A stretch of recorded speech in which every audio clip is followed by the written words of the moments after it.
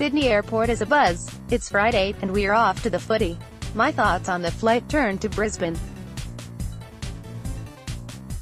For weeks now I've been wondering about this Lions team, how well they have played for most of the year, and how, at some point, surely, they would clock up the all-important 4 points, hoping it wouldn't be against us this weekend. Fortunately, those fears were allayed last week, when they finally made their mark, and rose from the bottom of the ladder to annihilate Hawthorn. How sweet it was for a Swans fan. I'm sure we all rejoiced seeing our nemesis of a team these past few years get belted by the kids from Brisbane town, and seeing Clarkson's grumpy face on the big screen, wondering who he might turn to next to vent his frustrations. I've also been wondering about Brisbane, our home for 22 years before moving to Sydney to be closer to the Bloods in 1998. It's always good to be back to that once sleepy hollow, where everything closed at 6 p.m, and the only way a Swans fan could watch her team play on a Saturday our vote was to drive to Tweed Heads on the NSW border, where Channel 7 would sometimes broadcast the matches being played in Sydney in the 80s and early 90s. How times have changed. The city is now almost unrecognizable. The Gabba, once a dog-tracked cricketing patch, is yet another beaming, sanitized modern stadium. Footy can now be seen without having to cross state lines.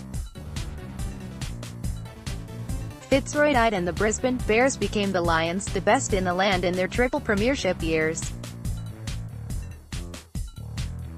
And, yes, the sun is still shining in this northern, now sophisticated metropolis.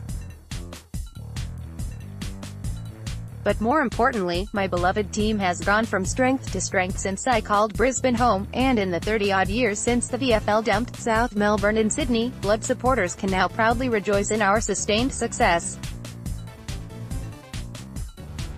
Success since 1996 that has culminated in over 60,000 members joining our great club.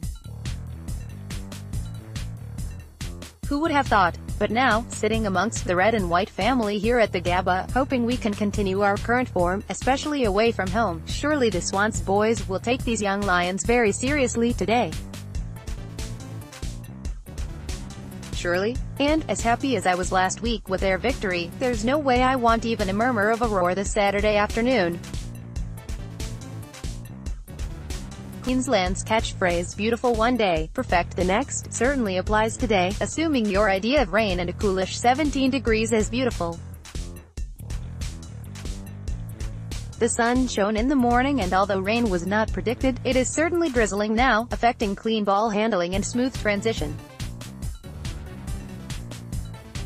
However, our 3 goals to Will, Rocks and Paps, our young up-and-coming champs, in the first term, belie the not-so-perfect conditions. Brisbane kicks 2, and with our 4-point lead at quarter-time, this definitely isn't going to be a walkover. The second quarter, with the rain returning, sees our now established champions taking a great grab 40 meters out, goaling, and then adding another 6-pointer not long later. Our 2.3 to Brisbane's mere 2 points, gives us a lead of 18 points, and although we're ahead, I'm feeling just a tad nervous at halftime. The rain has finally stopped, and when our latest young debutant, Riley Start, kicks his first goal, the hair ruffling from his teammates starts in all seriousness. A wonderful goal. With the biggest lead of the game, our boys then become a bit sloppy, and for a while there are errors aplenty, resulting in valuable points to the opposition. It's still way too close, for my liking, but I find myself yelling a definitive yes, when Buddy adds a goal to our score, and minutes later, that's better, when one of my very favorites, Will Hayward, marks courageously in between 2 Lions, giving us a 23-point lead at three-quarter time. I'm really quite nervous going into the last term. Well, quite is an understatement. I am extremely nervous. Brisbane goals, I swear. Rocks goals, and I scream another, yes, I moan a few times about the number of frees the other mob is getting, or we're giving away, and then, another goal to them. Not good enough, I groan, as I nudge my husband's arm, all too roughly, he complains. Yes, Keza, you beauty. Karen the Bloods, we just have to win, this is the best I can do, and halfway through the quarter, after Buddy has a little brain fade, kicking a short nothing kick straight to the opposition, this game is on the line. For what seems like eternity, the ball spends its time in the Lions' forward half, as they attack. There are amazing smothers and lunges from our boys, and the contest is ferocious. It is breathtaking and heart-stopping stuff, and only when we manage to get the ball out of there, I feel I can actually breathe. Buddy gets a free, and with the local booing echoing around the Gabba, he misses, with 27.40 on the clock. The Lions keep attacking, but, as they've done for most of the quarter, they miss the goals. The siren finally sounds, and I am mightily relieved. I am sure our blood brothers are relieved as well.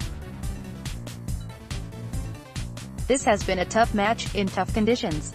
Those young Lions were impressive and never gave up, and their supporters certainly have a lot to look forward to. But just not today. Today is about the Swans being more precise and more accurate, even though aspects of our game left a little to be desired. Today is also about our backline and their tireless and relentless pursuit for perfection. They certainly stood up today. As cheer blares out around the ground, I stand beside my singing Swans brothers and sisters, and hold up my brand new Go Bloods banner. A handheld banner that thousands upon thousands of Swans fans will hopefully soon be raising proudly at all Swans games. Imagine the scene, a sea of red and white banners illuminating each and every stadium wherever we play. What a sight that would be, and what an inspiration for our players. This wonderful supporter-led initiative, Go Bloods Banner Supporters Group, has been implemented for passionate Swans supporters to unite to ensure a louder and more physical presence at our games, after our captain Joey Kennedy stated this year at the Guernsey Presentation and Hall of Fame dinner that he wanted our supporters to be more vocal. And vocal we are, as we sing out loud, on this now mild, clear-skied Brisbane night, celebrating yet another away-from-home win. What more can I say, but Go Bloods? Jan Quarton, a passionate lifelong Swans fan, moved to Sydney to be closer to her team in 1998. In the same year that her book was launched by the Swans, she was chosen Female Fan of the Year by the AFL Fans Association.